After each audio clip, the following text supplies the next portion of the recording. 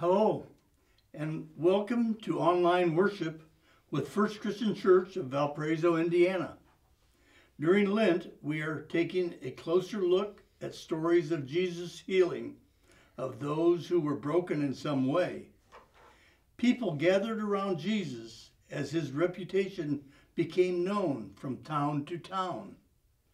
As we gather virtually today, we too are yearning for presence, for peace, for help. We also are broken in some way. Images of broken and transformed beach glass remind us of Christ's movement toward wholeness and healing within us and among us.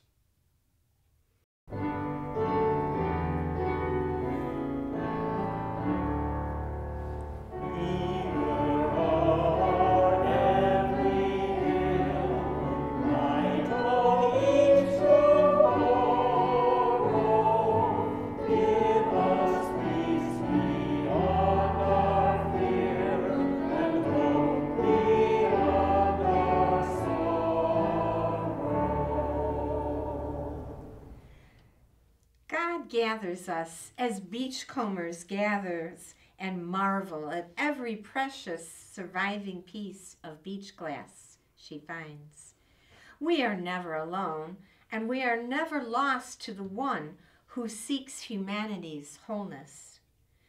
We affirm our commitment to be the body of Christ and know we cannot be personally healed until we see the interconnected community as part of the process of healing. Jesus has the power to revision the family of God, in which false boundaries are overcome. In a year of devastating loss, let us lift in prayer, song, and thought the social and economic factors that affect our personal health and the health of our community.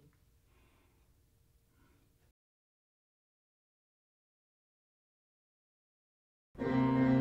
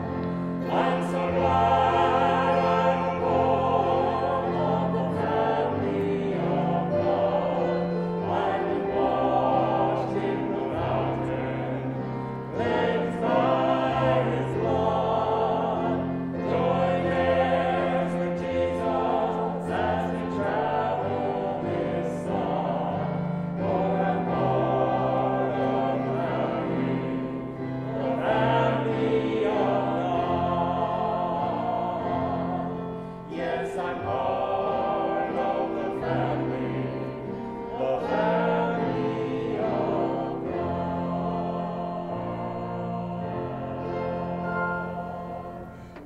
Please join me in a responsive reading form of prayer.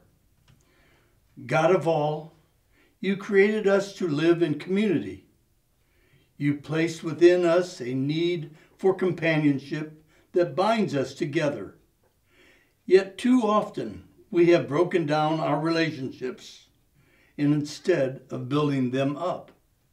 And so, where ignorance, self-love, and insensitivity have fractured life in community. Give us your light, O God of love. Where we have set ourselves against one another, where injustice and oppression have broken people's spirits. Give us your light, O God, we please. Where hunger and poverty, illness, death, and hardship make life an unbearable burden for many. Give us your light, O God of grace. And where suspicion and hatred, conflict and fear have challenged your goodness. Give us your light, O God of peace. Eternal God, open the eyes of the nations and the peoples, so that all may walk in the light of love. Remove our ignorance and stubbornness, so that all may drink from the fountain of your goodness. Amen. Let us now take a moment of silence to acknowledge our desire for wholeness.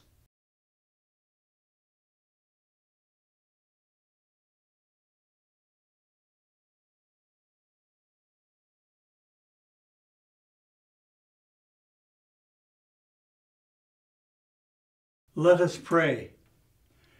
Heavenly Father, we come in your presence to glorify and proclaim your name as our Savior and Healer. Help us to be ever mindful of your love for us. Help us to reflect your love for us as we love one another.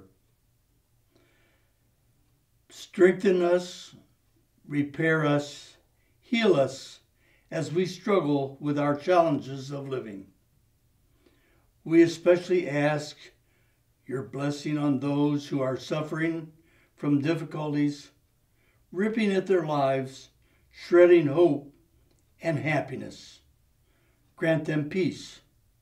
Help us all to be a positive influence in healing broken families, communities, nations, and our world. We ask for guidance and strength as we heed the words of this prayer that you gave to us, saying, Our Father, who art in heaven, hallowed be thy name. Thy kingdom come, thy will be done, on earth as it is in heaven. And give us this day our daily bread, and forgive us our trespasses, as we forgive those who trespass against us. And lead us not into temptation, but deliver us from evil. For thine is the kingdom, and the power, and the glory forever. Amen. Know this, the love and security of Christ is meant for all people, no matter what. We can share our light and not run out of it. Enough. Christ's hospitality broke through false boundaries and points the way. Take a deep breath. Let in the truth. Now breathe out with the relief of assurance. Imagine that the light of Christ surrounds you, but also extends to those near you, those beyond your walls in the wider community. Know that it spreads like the rising sun, extending to all the world.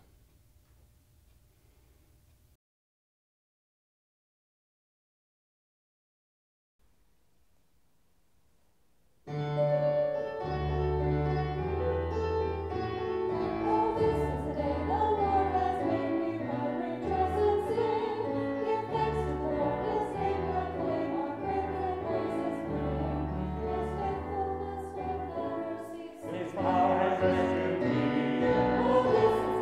Oh, this is the day. Give thanks to the Lord. His grace has set us free. Oh, let us shout and sing. Give thanks to the Lord. His name proclaim our grateful praises bring.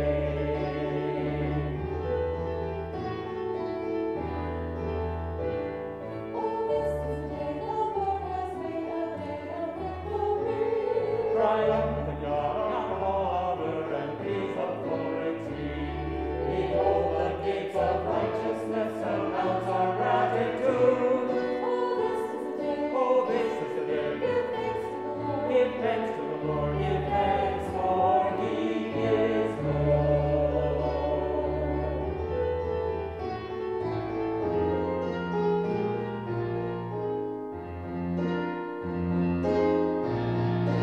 Oh, this is the day the Lord has made. He's made us in His light. The Lord is my song, my refuge. I'm strengthened by His might. His love unfailing never ends, forever the same. Oh, this is the day. Give thanks to the Lord. Praise His holy name. For this new day.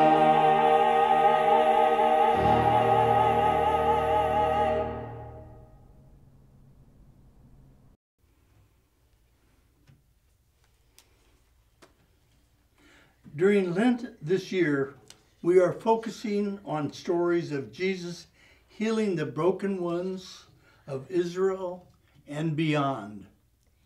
In today's story, Jesus breaks down boundaries by including Gentiles in God's mercy and grace. This is Matthew 8, verses 5 through 13.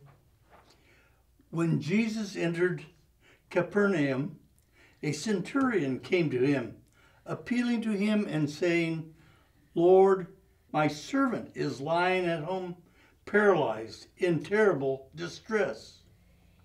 Jesus said to him, "I will come and cure him."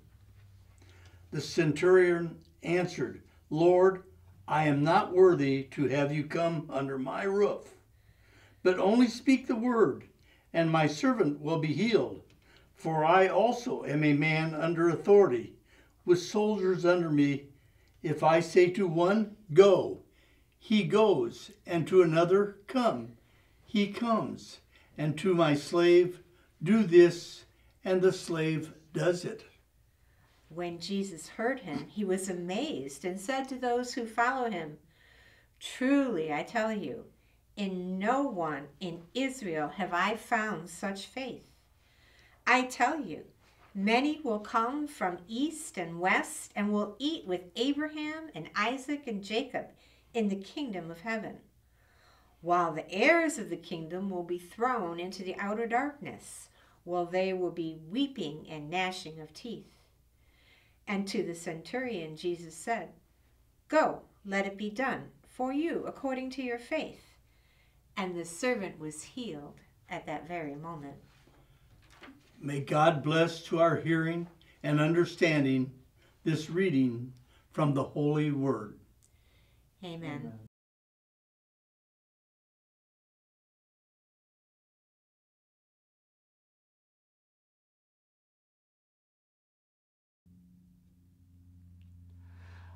Welcome, friends. Good to have you worshiping with us. The centurion who approached Jesus was part of an elite officer corps that formed the backbone of the Roman army. A Roman legion consisted of 6,000 troops. They were divided into 60 units called centuries, and each of those contained 100 men commanded by a centurion. The centurions were key middle managers, if you will, who were responsible for army discipline, and they were crucial to the Roman military machine. Now, when you hear the word centurion, the first image that may come to mind might be from movies like Gladiator or Spartacus or Ben-Hur. In my mind, a centurion is comparable to a company commander. But one thing I know for sure is that he was a heavily muscled, experienced fighter who could have kicked my little behind in 3 seconds or less. I'm also extremely confident that the Jewish people of Jesus' day despised centurions. Not only were they important cogs in the machine that conquered Israel, but we know that while maintaining that occupation, they often abused their power. That's why John the Baptist told some Roman soldiers who, for whatever reason, sought his ethical advice, he told them, "Soldiers, don't force people to pay money to make you leave them alone. Be satisfied with your pay." But while most people in Israel would have hated him no matter what, we get some huge clues that the particular centurion in our story may have been a different kind of man.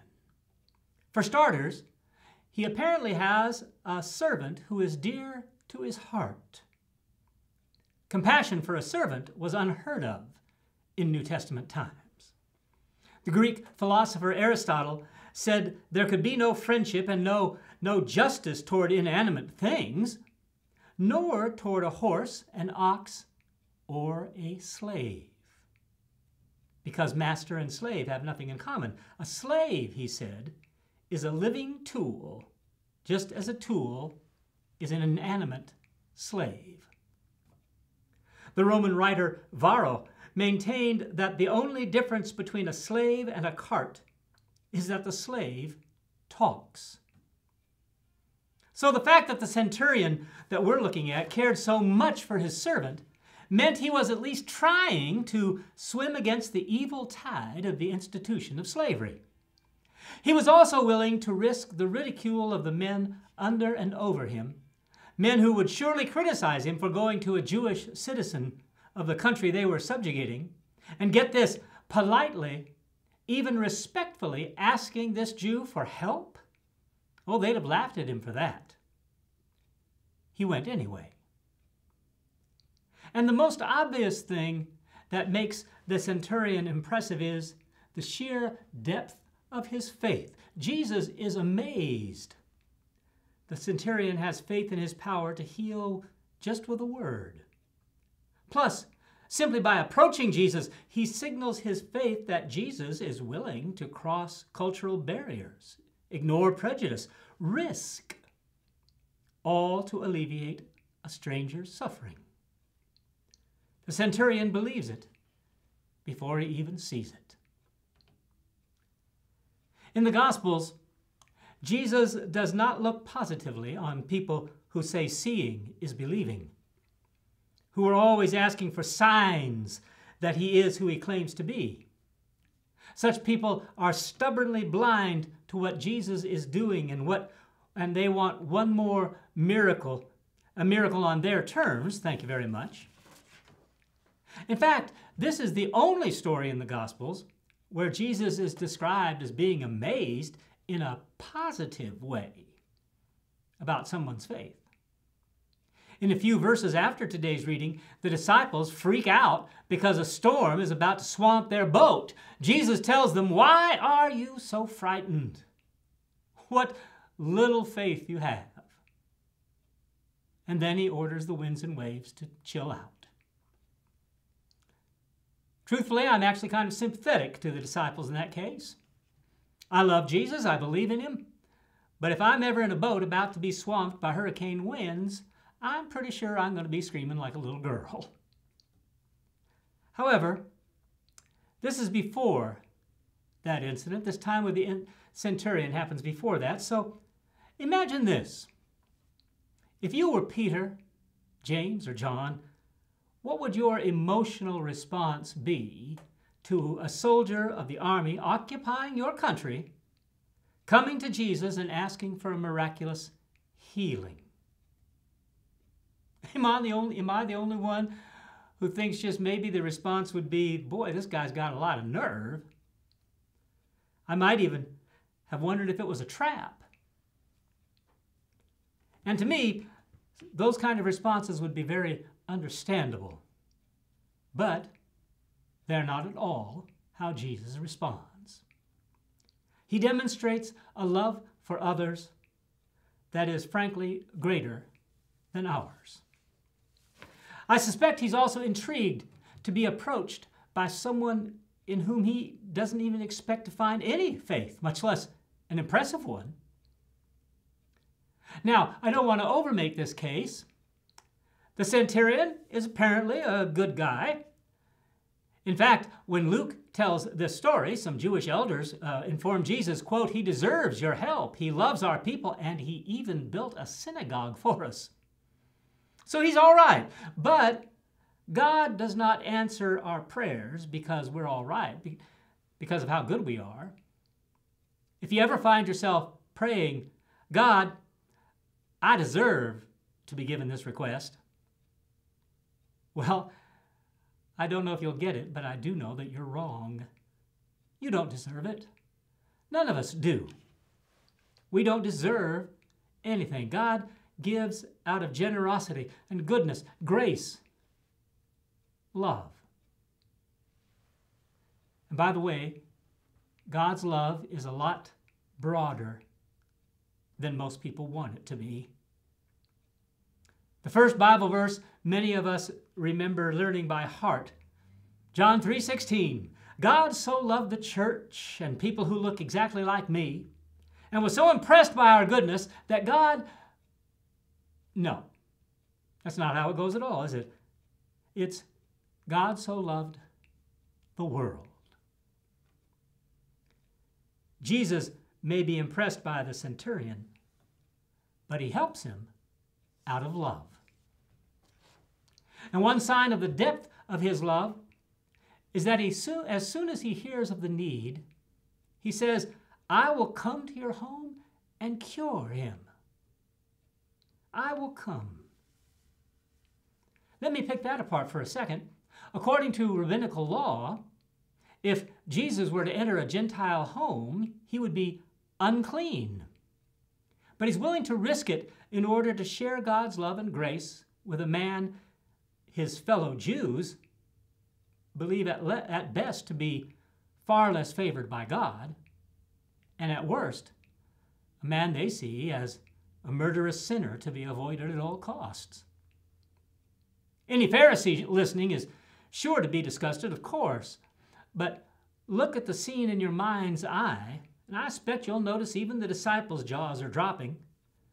This is still early in Jesus' ministry. It'll be years before the disciples have much of a clue about who Jesus is and what he's about. And the last thing any of them get is how big God draws the circle. In fact, if anybody's excluded from the circle, it should be people who know better. They want to make the circle smaller if they can. Jesus says, quote, "I tell you, many will come from east and west and will eat with Abraham and Isaac and Jacob in the kingdom of heaven, while the heirs of the kingdom will be thrown into the outer darkness." Ouch. So, if we want to follow Jesus' example, what are the implications for our attitude and approach to other people, especially those who may appear on the surface to be quite different from us? His words are unexpected. The words we just heard, they're even scary, but they're also exciting. Unexpected and scary because the idea of Gentiles or non-Jews, people not like us, sitting at the table in the kingdom of heaven with Abraham, Isaac, and Jacob is just mind-blowing. I'm sure you've heard the old joke of newcomers to heaven being told to tiptoe past a room full of Catholics or Protestants or evangelicals or Muslims or Jews, or fill in whatever group you want. But why are they sneaking past? Because, say it with me, they think they're the only ones here. It'd be funnier if it wasn't something we had to admit is pretty universally true. However, one has to ask, do we even have friends all that different from us? Do any of us have a friend of a different race or nationality? A friend whose socioeconomic class is significantly different than our own? A friend who dresses way differently, cuts their hair way differently, votes way differently, even inks and pierces their body way differently? How good are we at looking at individuals different than us and not seeing what we feel they need to fix or change or cover up? How good are we at instead seeing someone God loves, someone for whom Christ died? Our Lord's unexpected words are a scary spiritual challenge that all of us need to wrestle with. On the other hand, Jesus' words are exciting because they open the door of faith, open the family of God to all people, including Gentiles like the Roman centurion and like us. To truly and humbly rejoice in that, act on it, that is a challenge. One that by its difficulty implies our most frequent prayer probably should be like the man in Mark 9, Lord, I believe. Help thou my unbelief. Well, it's hard. It's hard to embrace others. And maybe it shouldn't surprise us that it's hard, because it's always been hard. In Jesus' first sermon, Luke chapter 4, he reminds the congregation of God's mercy toward outsiders in the past. Outsiders like the widow of Zarephath that Elijah went to. And then there was Elisha, who healed the Syrian general Naaman. And let me remind you that the congregation did not say, "Amen, preach it, brother," to that sermon. Oh, they hated Jesus for that sermon. To believe that God's love is going to people I don't want it going to, that's a tough sell. The church may be the only organization whose founding document, Scripture, is beloved, but also constantly reminding us that we exist not just for those on the inside, but also for those on the outside. Now, this sermon has been an insider talking to other insiders, but thanks to the centurion, it's time for those of us inside. And by the way, if you're watching this on Sunday morning, you are a really faithful insider because you're worshiping on the warmest, nicest day in February. Thank you so much. But it's time for us insiders to receive a revelation from, of all people, a centurion, an outsider. And who knows? Maybe not the only one.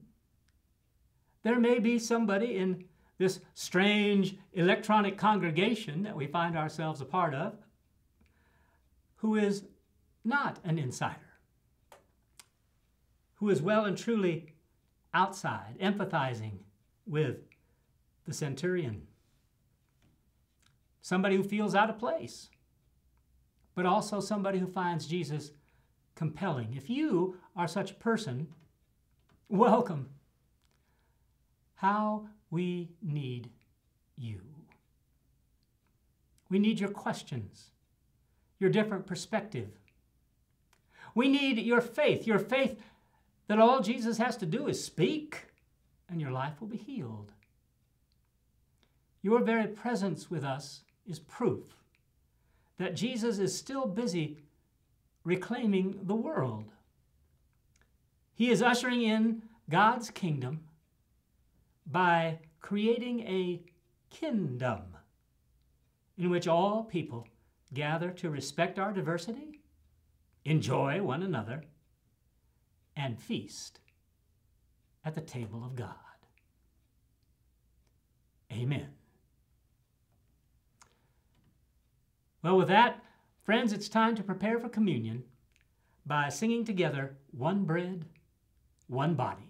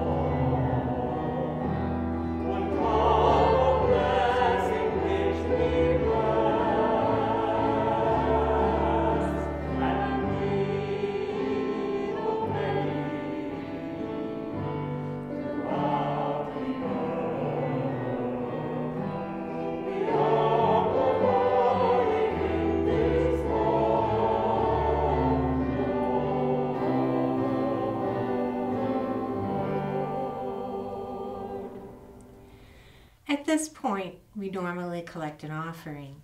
So, please continue to offer your prayers for the church, the family of God, and for all of the world.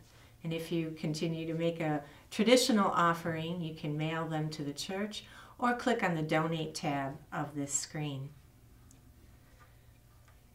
If you want, you can pause the service right now so that you can get your elements for communion. Faithful God, your promise in Jesus was that we would neither be forgotten nor forsaken. In these days of isolation, it is indeed reassuring to know that you are here and that you do indeed care for us. In the sign of this bread broken and shared, we know that you understand our circumstances and that your companionship is something we can count on in the days ahead. By your Holy Spirit, the promised Comforter, be present in this moment of communion with your gifts of solace and strength. The cup is something we share in this moment, is the sign of your great love for us, poured out abundantly in Jesus Christ. On the cross, where he was crucified, he created community by placing his mother in John's care. Help us who share this moment of communion together continue that community by caring for each other. We pray all this in the name of Jesus Christ, whose body was broken and blood was shed for our forgiveness of sins. Amen. One of the elders just recently commented that it would be nice if we could all share in the communion at the same time as we watch the deal. This may not be possible, but when we think of communion, as Mary just said, it is a sharing. And that's what communion means, is sharing. And it started with Christ on the night he had a supper in an upper room with his disciples. And he took bread, he blessed it, broke it, and said, "See, this is my body broken for you." And then in the same manner, at the end of the meal, he took a cup of wine and he said, "And see this wine as the blood of a new covenant that I have made with God for you on your behalf. And do this in remembrance of me." So in like manner, we share the bread and the loaf and the wine and the cup as Christ's disciples did several thousand years ago.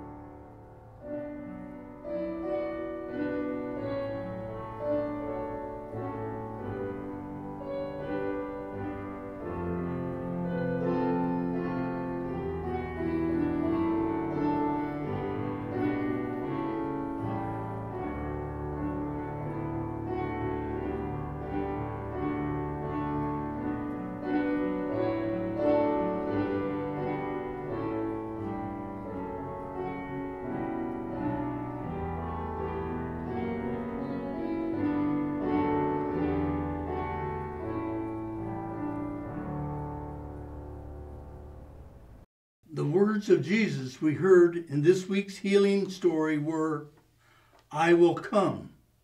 When faced with a request, Jesus makes a move to help one who has previously seemed to be outside of help's embrace. He moves outward to gather in and heal someone unlikely to have crossed his path otherwise, because all within God's circle of safekeeping. Think about people you know or have heard about recently who are broken in some way, in need of healing. These may be people you don't usually spend time thinking about. To what part of our community shall we, the body of Christ, say, "We will come"? Where do you personally need to be healed? Consider letting someone know what you need, including Jesus. Jesus invites us always to ask. This is one message of the healing stories. Stories that remind all is a big word. It may include some we'd rather it didn't. Happily, it also includes us.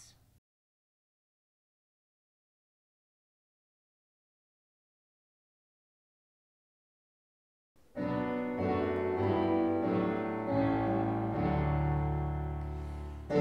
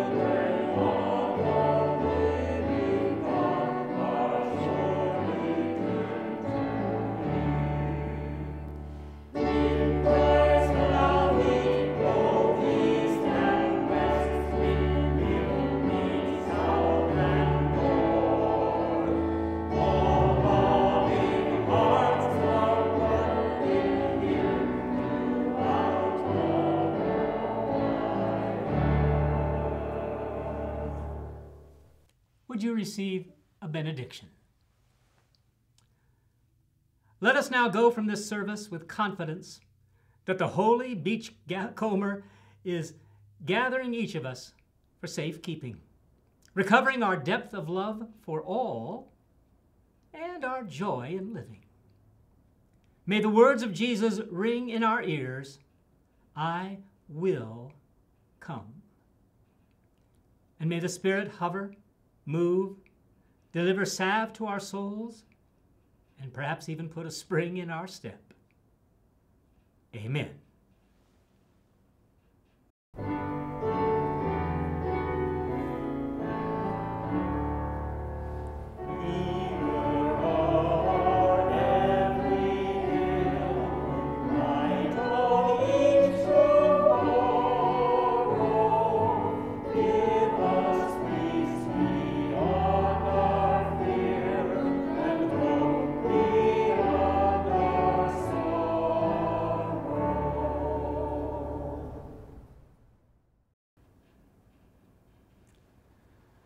Well, friends, let me thank you one last time for worshiping with us. But now I have a few housekeeping announcements about our church life. One, the elders have decided that as long as our area stays out of the red COVID-wise, we can safely resume in-person worship at 9:30 a.m. starting this next Sunday, March 7th. We will, however, still wear masks and practice social distancing, and we will continue to offer this YouTube service for those who wish to continue worshiping that way.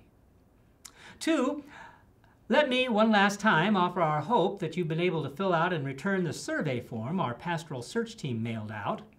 If not, now's the time. And if you didn't get one, please call the church office.